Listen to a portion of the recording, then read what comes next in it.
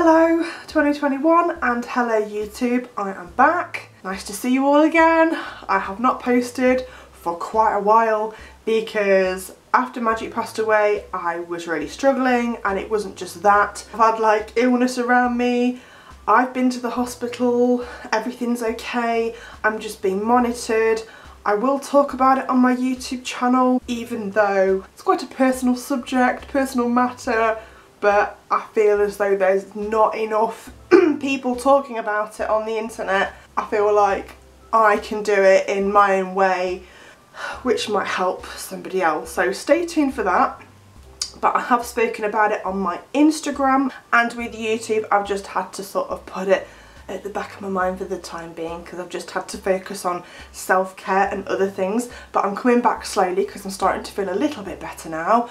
And I hope that you're all staying safe and keeping well. And what else? Yeah, I'm turning 33 at the end of this month.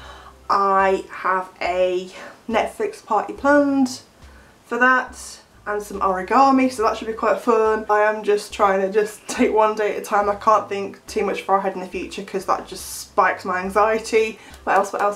Oh yeah, so this whole pandemic thing has made me like Marie Kondo my life. Just sort of have a declutter, being in tune with what makes me happy, what doesn't. I've left Facebook, so Bunnymoonstone Facebook does not exist anymore because that was just causing me a lot of anxiety and dread. And if you're like scrolling through social media like or like, you know, you're triggered, just delete it. What's the point? Like, you shouldn't feel like that. You should feel happy and joyful with your social media, and Facebook was definitely not doing that for me. But yeah, I feel so much better now, and I'm so much happier on Instagram and TikTok. They are like my go-to places now. Yeah, that's what I've been doing, is just Marie Kondoing my life, trying to survive every day, living in a virtual world, walking to the fridge and back so many times a day. So on this channel for this year, my intentions are to make more product reviews and to just do what I can, do my best.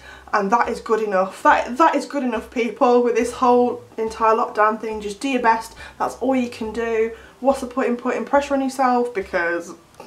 And I shall leave it on that note. So thank you very much for watching. It's nice to be back again. I've filmed this video too many times. And yeah, that's all I wanted to say, really. Just a hi, and just to sort of start getting back in the swing of things. And that is like the hardest thing to do, is like the first step. I've done the first step now, yay! I shall see you in my next video. Please subscribe if you haven't already, and I shall see you next time. Bye everyone.